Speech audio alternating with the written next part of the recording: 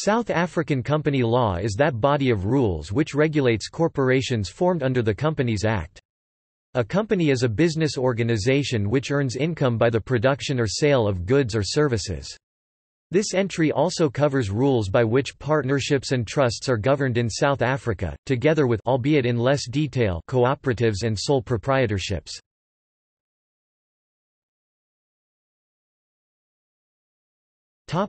Features.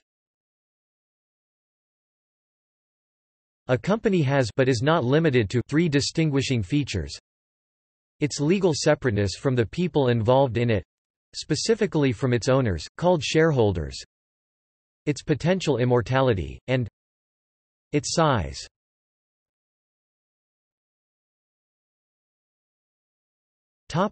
Separateness.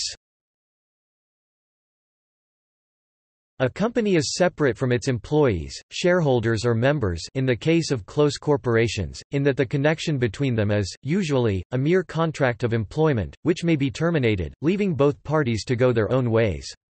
The same generally applies, however, to those businesses which are not companies. There is also, more importantly, usually a separation between the company and its owners. The locus classicus for the principle that a company is a separate entity from its directors and shareholders is the landmark English case of Solomon v. Solomon. Shareholders are the owners of one or more units of equal value into which the company is divided and which are usually sold in order to raise capital, either for the company itself or for its founders.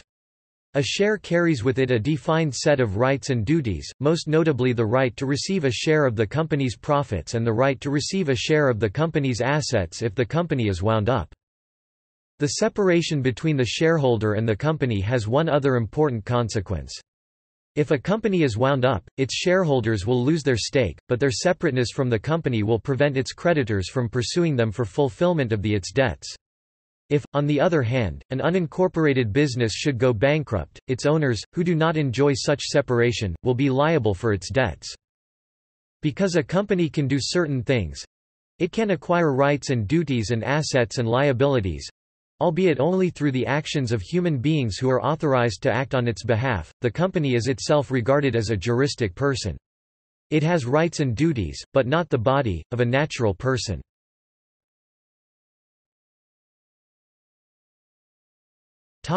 Size.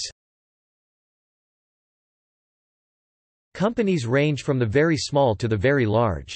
There are no very large businesses which are not companies. Even the John Lewis Partnership in the United Kingdom, which promotes itself as the world's largest partnership, is in fact a company. Part of what allows companies to become so much bigger than other businesses is their ability to raise capital more easily, which is in turn connected to their separation from their owners and their immortality, and the fact of their being better regulated than other businesses, which gives confidence to investors.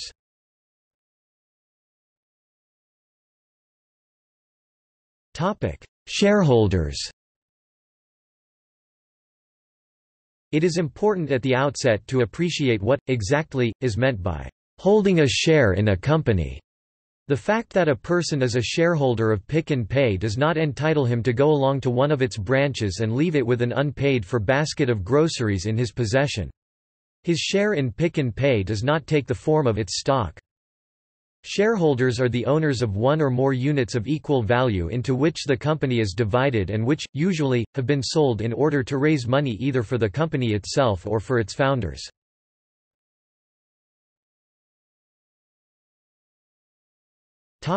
History. Before the Industrial Revolution, companies were a relatively rare business form. Until 1844, there was no comprehensive legislation governing companies, so that they had to be incorporated by a specific Act of Parliament, or by the granting of a royal charter in Europe. Such was the case with the British East India Company in 1600 and the Dutch East India Company in 1602. The Joint Stock Companies Act 1844 was the first piece of legislation which would be recognised as modern company law, but it was fairly limited in scope. The concept of limited liability, for instance, was not considered. This omission was remedied by the Joint Stock Companies Act 1856, which also introduced the suffix «limited» to the company name. It is still in use today. The first South African company legislation was the Companies Act of 1926, which was based on the Transvaal Companies Act, which was in turn based on the British Companies Consolidation Act 1908. The next major South African legislation in this area was the Companies Act of 1973, which remained in force until 31 April 2011.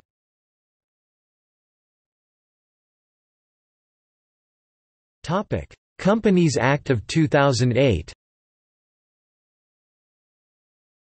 The 1973 Act had over the years been amended on numerous occasions to bring it up to date. It had as a consequence, like the Income Tax Act, become unwieldy. Changes in society, and in the way the international community expects businesses to operate, also demanded the introduction of new concepts like stakeholder rights and corporate governance. The 1973 Act was seen as unnecessarily rigid. A more business-friendly approach was demanded, which would encourage entrepreneurship and thereby economic and employment growth. These factors combined to spur the enactment of new legislation. Topic: Drafting. The process of drafting the new act was strife-ridden and messy, with the result that the Act, which was passed by Parliament, and then assented to by the President in April 2009, was found to contain numerous obvious flaws. After the ensuing uproar, work began immediately on amending the Act, which had not yet come into force.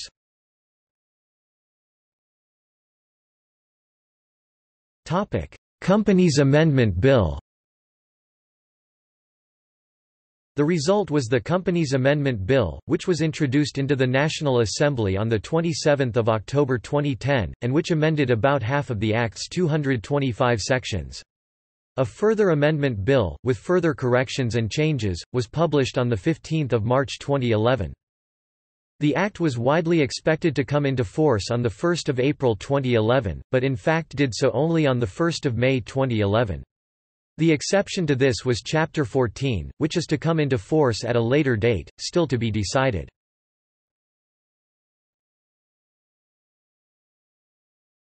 Types of companies. The types of companies provided for and regulated by the new Act are set out in Sections 8 and 11 c. Broadly speaking, they comprise external companies, non-profit companies and profit companies, in which last are included state-owned companies, private companies, personal liability companies and public companies. The old distinction between «widely held companies» and «limited interest companies», introduced by Section 6 of the Corporate Laws Amendment Act, has been abolished by the 2008 Companies Act.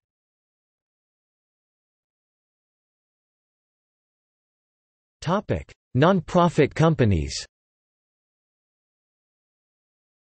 The non-profit company (NPC) is dealt with in Schedule 1 to the Act, and is regarded as a successor to the Section 21 company in the 1973 Act.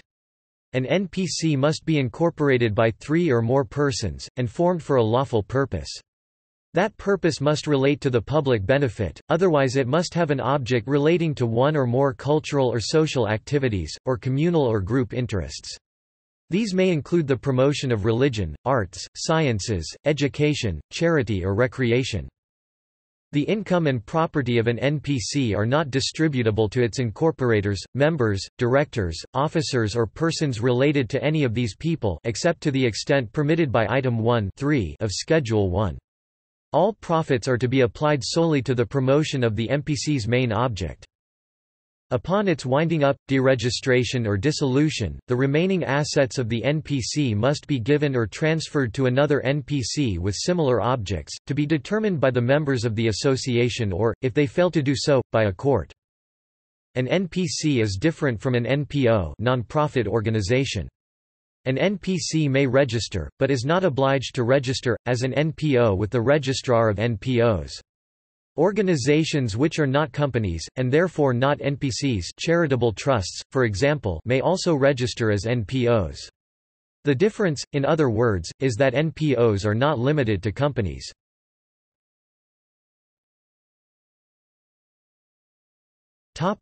Profit companies. A profit company is a category of company which includes a number of subcategories. First and foremost, a profit company is incorporated for the purpose of financial gain to its shareholders. It may be incorporated by one or more persons, or by an organ of state.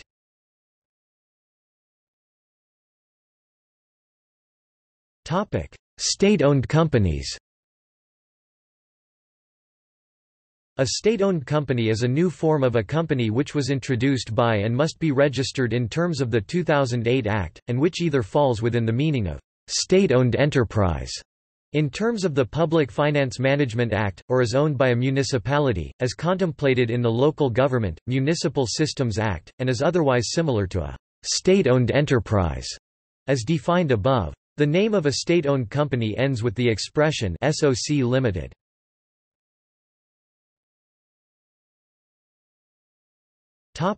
Private companies. A private company must have at least one member. A profit company that is not state-owned, its memorandum of incorporation must prohibit it from offering any of its securities to the public, and restrict the transferability of its securities. The 2008 Act initially proposed retaining the TI Limited designation from the 1973 Act. The First Amendment Bill deleted the Limited, and the second reinstated it, so that the name of a private company still ends with TI Limited.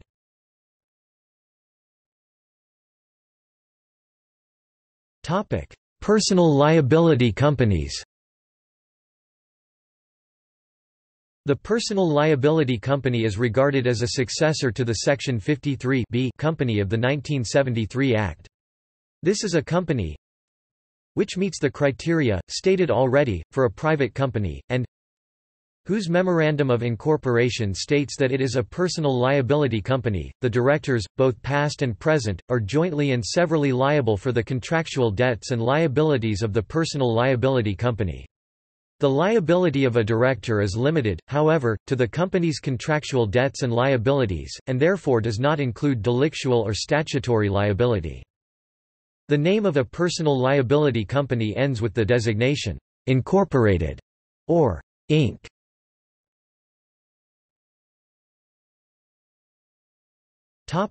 Public companies.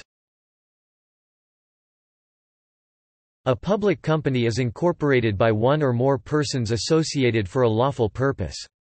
It may raise capital from the general public, and its shareholders enjoy free transferability of shares and interests in the company. There is a compulsory regime of disclosure for public companies. The name of a public company ends with Limited.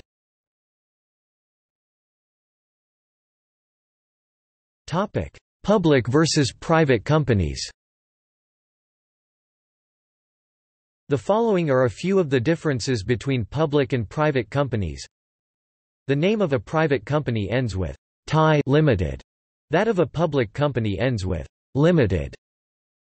The transferability of shares is restricted for a private company, but there is free transferability of shares and interests for a public company.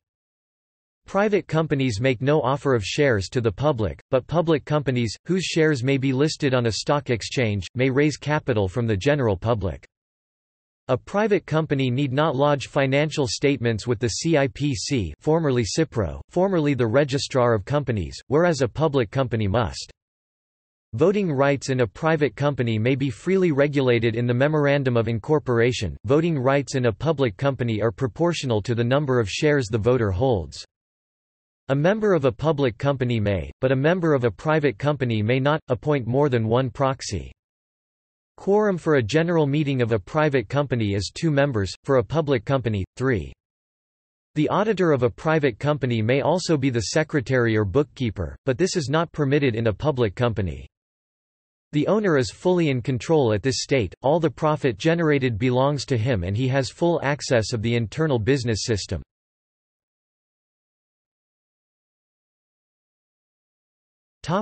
External companies.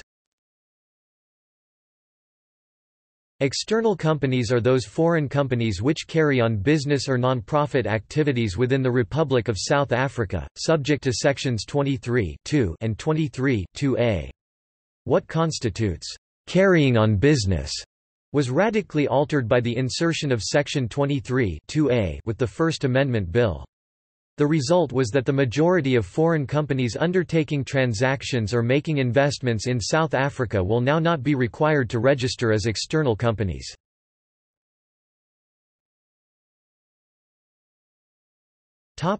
Close corporations. Since 1 May 2011, it has been impossible to incorporate a new close corporation in South Africa. There are, however, still hundreds of thousands of close corporations in existence. They are regulated chiefly by the Close Corporations Act. A close corporation is a juristic person distinct from its members. It enjoys perpetual succession, and its members have limited liability. It has the capacity and the powers of a natural person, and is encumbered by a minimal number of formalities. It may be formed by a single person. It does not deal in shares and share capital, instead, there are members' interests, which are determined as a percentage of ownership. There are, with close corporations, no strict rules relating to the maintenance of capital, and they also enjoy flexibility in the arrangement of their internal relationships. There are no directors, all members have an equal say, but they carry the risk of personal liability. The fiduciary duties and duties of care and skill are codified, and the accounting and disclosure provisions are less extensive for a close corporation than for, say, a public company.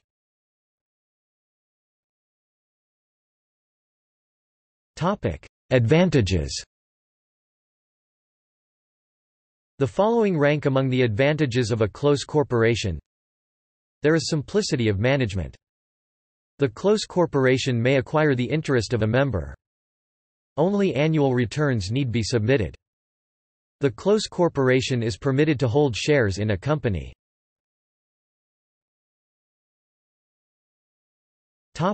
Disadvantages. Every member may bind the close corporation's credit. It must remain small, or else it must convert to a company.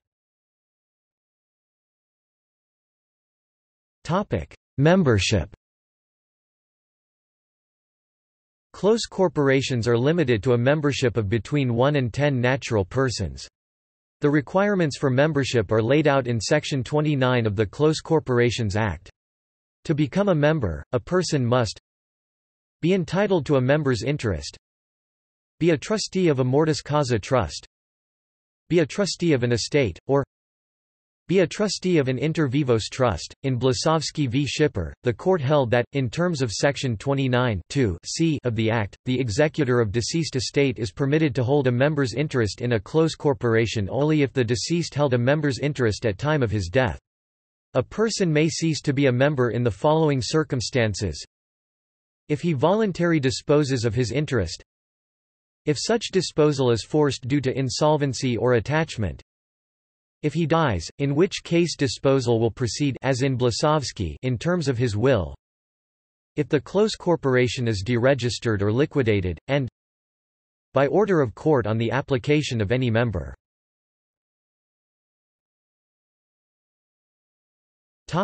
Member's interest. A member's interest in a close corporation is expressed as a percentage of the close corporation's total financial interest. It does not have to correspond with the percentage of that member's contribution. The member's interest is a personal right against the close corporation. It entitles him to a pro rata share in the aggregate of the member's interests, as well as to participate in a distribution of the profits and, on liquidation, the remaining assets after all creditors have been paid. He thus has a financial interest in the failure or success of the close corporation. In Stellenbosch Farmers Winery v. Distillers Corp., is explained the contrast between a mere pecuniary interest and an actual legal right.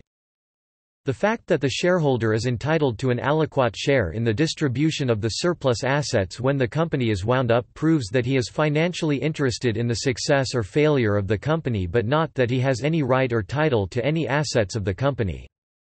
A member's interest may be acquired either directly from the corporation or from an existing member.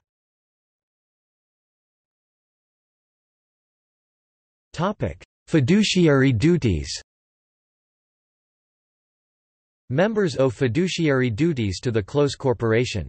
The Act gives an overview of the fiduciary duties and sets out to define some of them without prejudice to the generality of the expression, fiduciary relationship. Members must act honestly and in good faith, and exercise their powers to manage or represent the close corporation in its best interests and for its benefit. If there is a breach of these duties, the member will be liable to the close corporation for any loss suffered or benefit derived. Although the Act gives examples of the fiduciary duties owed by members, those merely supplement the common law duties, which remain applicable. In Robinson v. Ranfontein Estates Gold Mining, the Appellate Division refused to recognize the separate legal personality of a subsidiary where Robinson had attempted to use it as a device for evading the fiduciary duties he owed to the holding company as director. The court held that the subsidiary company was no different from the holding company, because it was a mere device or camouflage to allow Robinson to evade his fiduciary duties to the holding company.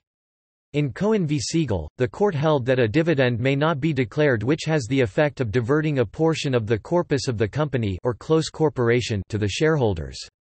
A dividend may, therefore, generally speaking, be declared only out of profits, and a resolution which declares a dividend to be paid out of the capital of the company is ultra vires the company.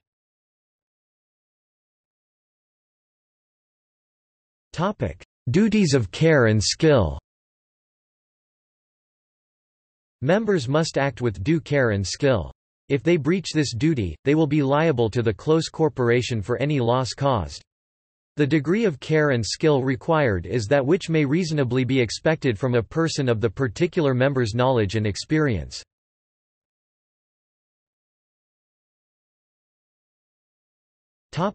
Sole proprietorships. A sole proprietorship is a single-owner enterprise. Its owner must be a living natural person, but need not have legal capacity. There are certain restrictions, however, for unrehabilitated insolvents.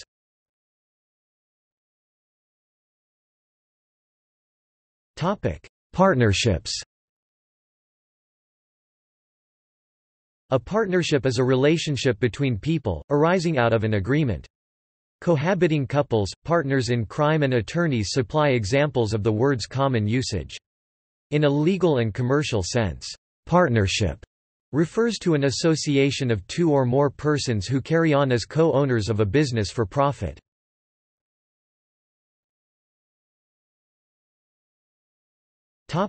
Cooperatives. A cooperative is an autonomous association of persons united voluntarily to meet their common economic and social needs and aspirations through a jointly owned enterprise, democratically controlled, and organized and operated on cooperative principles.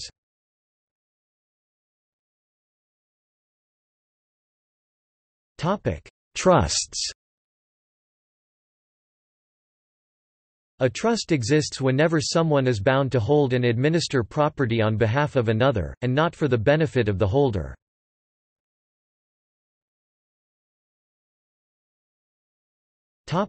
See also: Company, Companies law, Corporate law, Law of South Africa, Partnership, Trust law, United Kingdom company law, United Kingdom partnership law.